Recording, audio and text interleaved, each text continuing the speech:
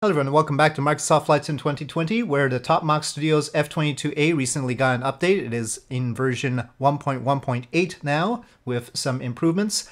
And I am taking the opportunity of this update to do a range test again, because on my previous range test video, people said in the comments that they got different results, and I would like to verify that. Basically, the problem was I was trying to go as fast as possible and trying to figure out what the optimal speed would be during that test.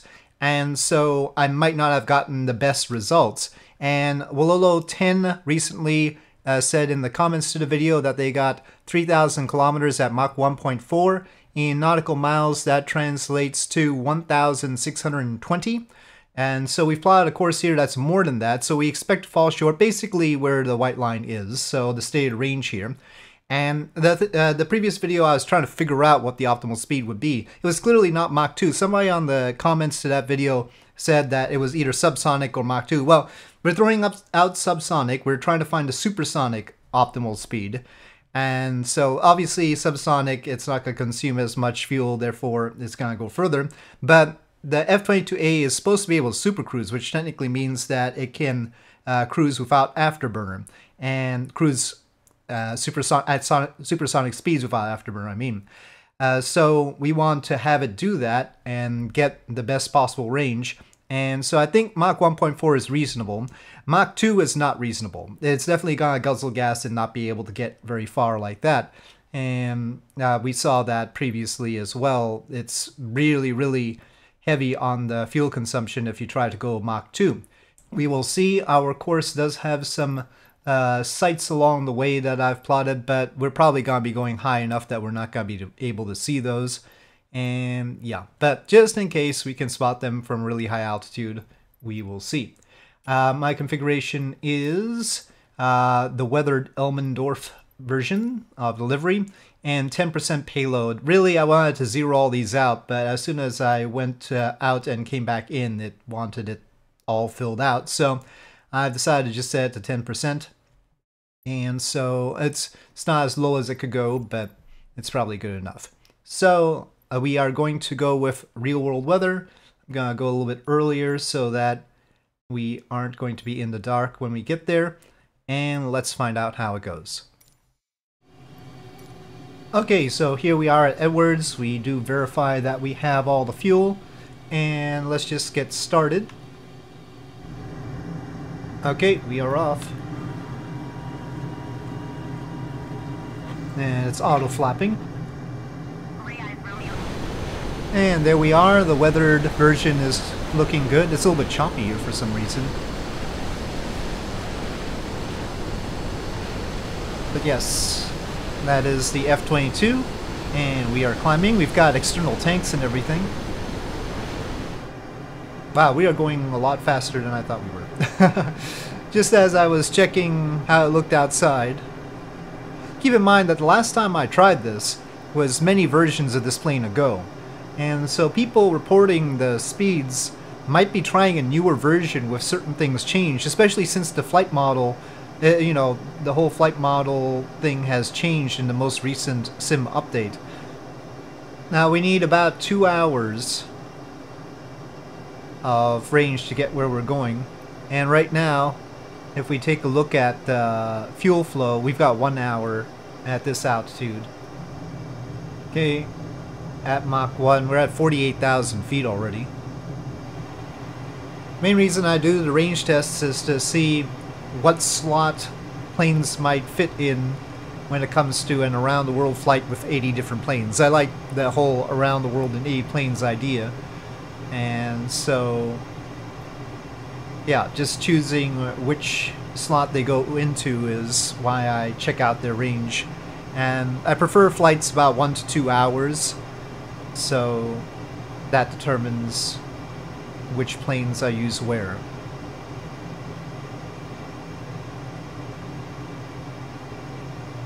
So we're creeping up in height and speed, Mach 1.33, approaching 54,000 feet.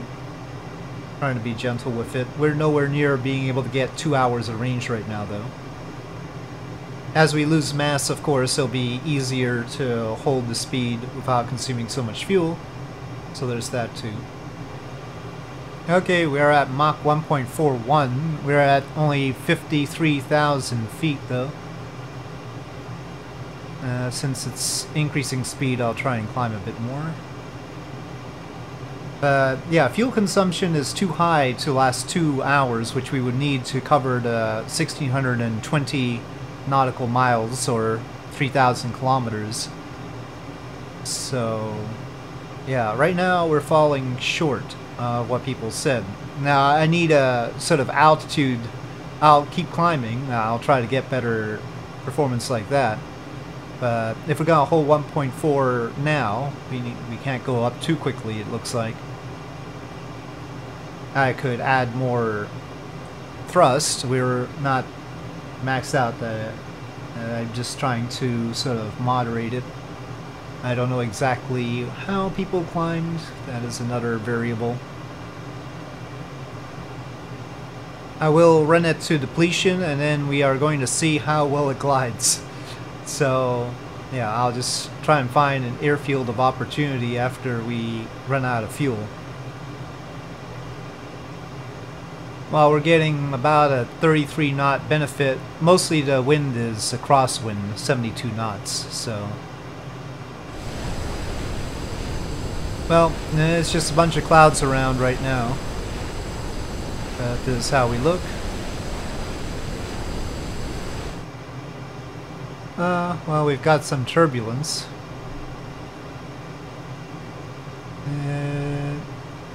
Doesn't really want to go too much higher than this and maintain Mach 1.4. I could lose speed and climb. Anyway, we're passing Grand Canyon Airport, KGCN, and we're up here at 55,000 Mach 1.4. Well, suddenly it jumped to Mach 1.45 for some reason.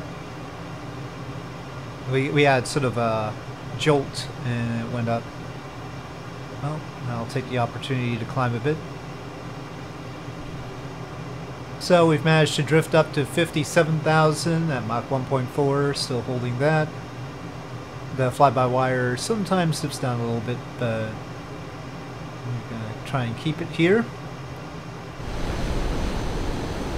The clouds are clearing, so we actually get to see the landscape a bit finally.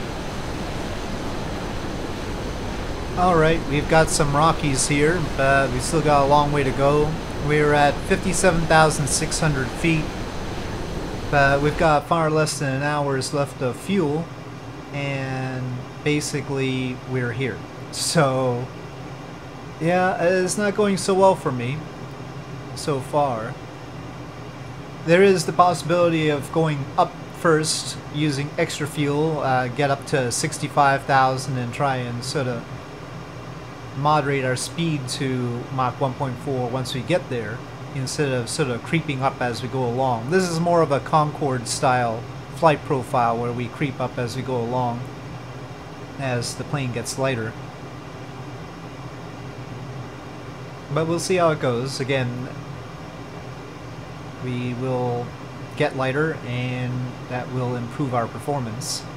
So it's difficult to tell right now exactly how far we're going to get. Okay, we are over Colorado right now, and that is the Arkansas River beside us with the farmland there. And we're going to be headed into Kansas pretty soon. Right now, 58,900 feet almost, and Mach 1.41, so we're climbing a bit to keep to Mach 1.4. We have a little bit over half an hour of fuel left. So we're at a ground speed of 845. The wind is pushing us right now, but only with 33 knots. So again, if we flew further north, maybe we would get better winds and that would give us more range, but that's sort of cheating. So alright, behold Kansas. And we are currently at 59,300 feet, Mach 1.41, so we're drifting up a little bit. And we are turning at Monument Rocks National Natural Park, maybe? Yeah, it only says Monument Rocks National Natural on the map. And so we need to make a little bit of a turn.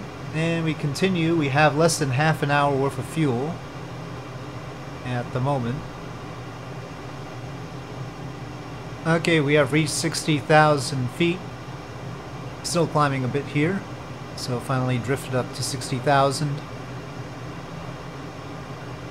Okay, well, I've gotten the fuel low alert. You can see that the fuel status has turned yellow there. Again, I'm just going to continue until depletion, and then we'll glide down. Joker fuel, yeah. High altitude, yes. Above 60,000, I consider that high altitude, so... we are at 60,890 and climbing a bit, so we should get to 61,000.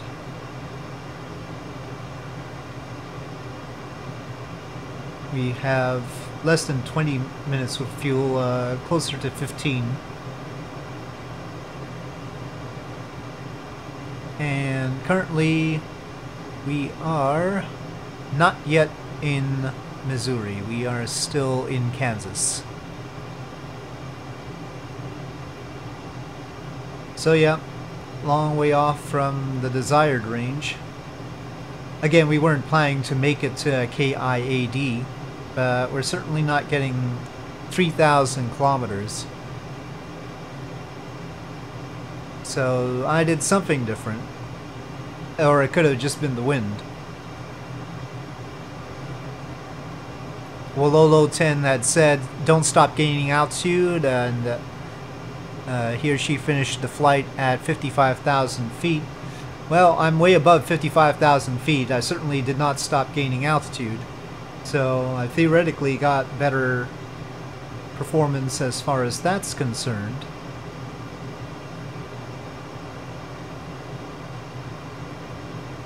And again, I kept it to Mach 1.4 throughout, which was the specified speed. So I don't know. Okay, we have hit bingo fuel. 1,700 pounds and counting down. We're at 61,000 feet, Mach 1.41. And we have just entered Missouri. We're past 62,000 feet, Mach 1.41 right now. Depending on how it glides, the best place to stop is probably St. Louis right now. We might be able to go a little bit further than that. St. Louis is 80 nautical miles, 82. We could probably go further. Now we're going to do some gliding and see what I can do dead stick with this. Which, considering I haven't done that before, I think, it's going to be interesting. 64, 61 pounds. Well, it doesn't look like it's got any unusable fuel as far as what's listed there, and that's good.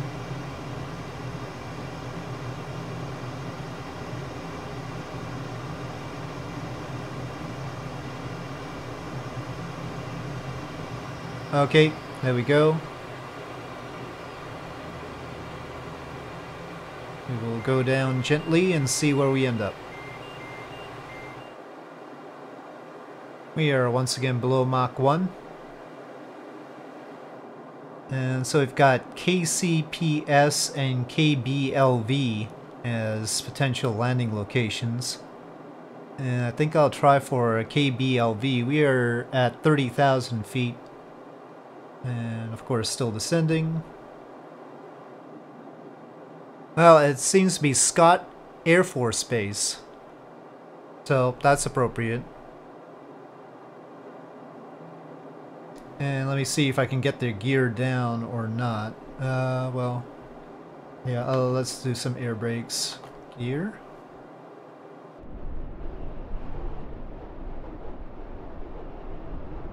I don't know if the hydraulics work is all. Landing gear. Emergency handle, Alt G. Well, okay. Okay, there we go. Oh boy. Oh, I think I've misjudged the situation. Okay. Well, there's a runway, but yeah, I'm stalling here.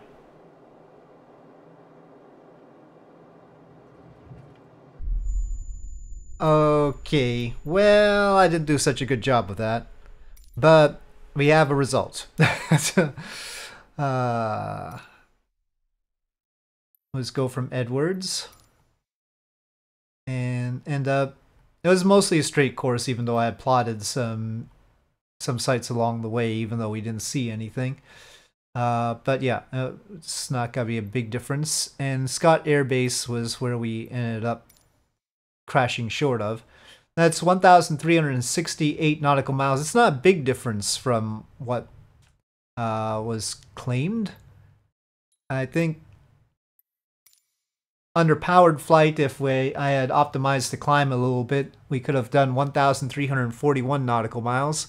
And let me just see what that is in kilometers, since that is the units that was given. It was 3,000 kilometers, so let's see.